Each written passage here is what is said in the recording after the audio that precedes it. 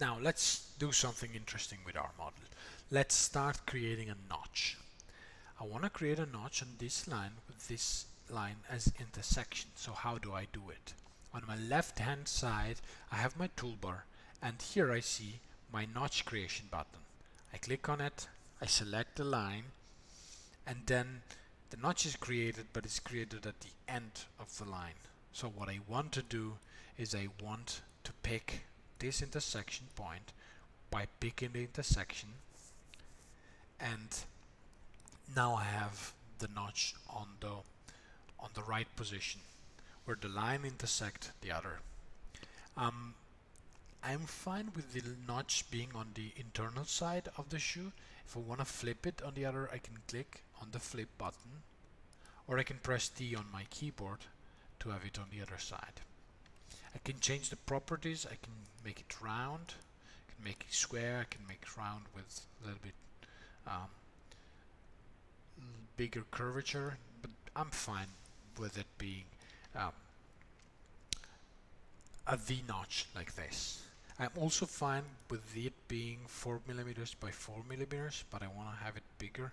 I can simply change it and the notch will update. Whenever I am fine, I can either hit the spacebar or press OK. And now I have my notch here, and I want to create a couple of more. Say that I want to create them on my strobel, but I don't want to create them one by one. So what I can do, I can cascade the notch button and select the last one, and I can create multiple notches on one click. Select my line, pick the intersection. I want to have it here, here, here, here, and over there. So now I have several notches, and I will press OK. But I want to have them all inside the strobel board. So what I can do is I can select a couple of these notches that I want to flip.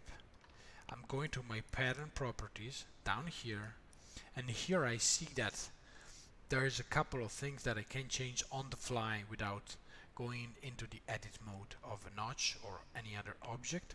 For example, I can flip them and they are back in the right position.